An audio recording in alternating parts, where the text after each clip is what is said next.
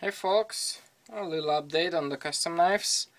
Got 8 already grinded, drilled and everything for a heat treat.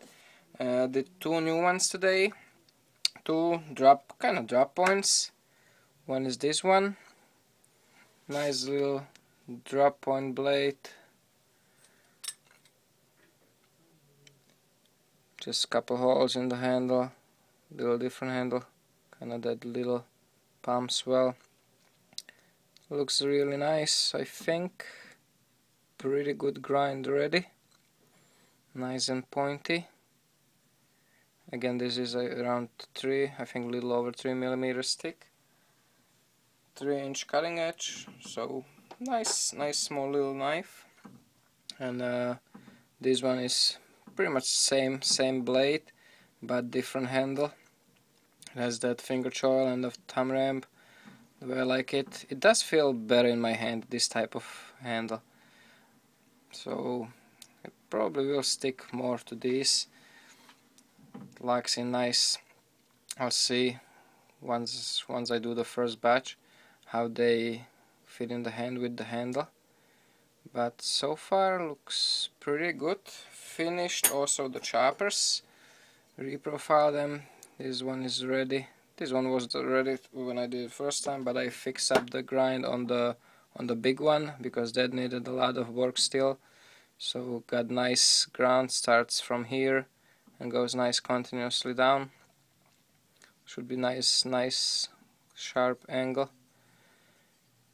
And what else did I do? I changed the finger choil a little bit, but it's nice and ready. Drilled the holes again just for the handle.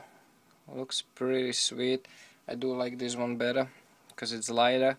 It will chop great, and I was able to make nice drop point on this blade thanks to that wider steel. And this one will be really nice. I can't wait to get this one done. Also, one little question: if anybody has Falkniven S1 for a trade, let me know, guys, because I have this from a customer to do a sheets for it, and it's just great. I mean, it's that right in the middle between the A1 and F1, and I love this one. It's great, feels great in the hand. It's not heavy at all. I think it has good balance. I think it's 1 inch smaller than A1 and 1 inch bigger than F1.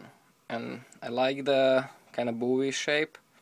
Feels great in the hand. It's not too thick. It's the same thickness as F1, and love it, this one. So if anybody would be interested in any kind of trade for S1, let me know, guys. I would try to get this one also for a collection, because this seems like a great overall, you know, one for all knife.